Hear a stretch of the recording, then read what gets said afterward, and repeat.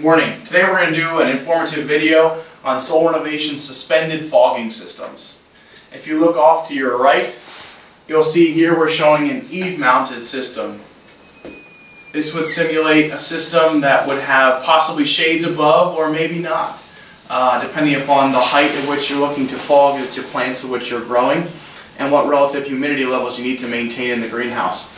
Directly above my head here, this is a suspended fogger. This is actually a four-way nozzle. If you look here, it's dispensing in all four directions.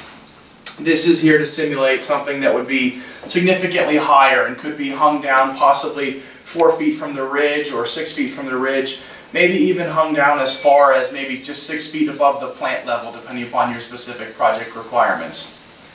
The purpose of this video today is not only to show you the fogging system, but the amount of water that it does emit. Take note to the floor and how dry that it is. Okay. Now if you'll go back up and look at the eave here, you can see that we're basically showing one fogging head about every 48 inches. We can increase that or decrease that depending upon the amount of humidity you need to maintain inside your greenhouse, how many times per day you want the system to run, and also the amount of water that you may or may not be allowed to emit onto the floor. So I'm actually going to go behind me here and turn on the system, which will simulate if you were turning on from a microcontrol system or some other solenoided control system, or possibly just a manual control I'll be showing here today.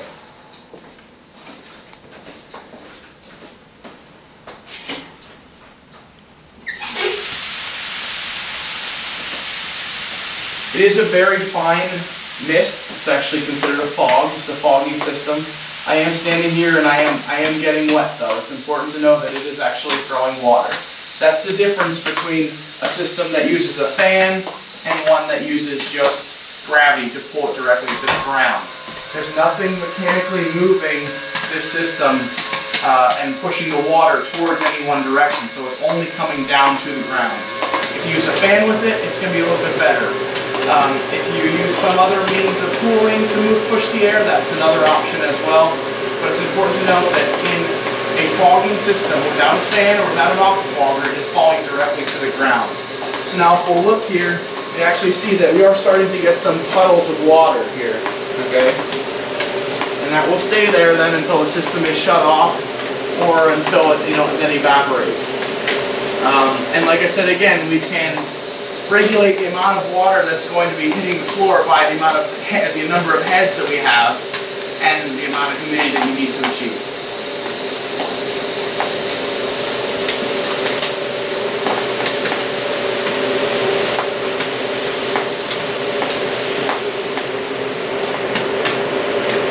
Then you shut the system off, or the system automatically turns off until the system calls for more humidity, which would be in your program settings, or until you manually turn it on again.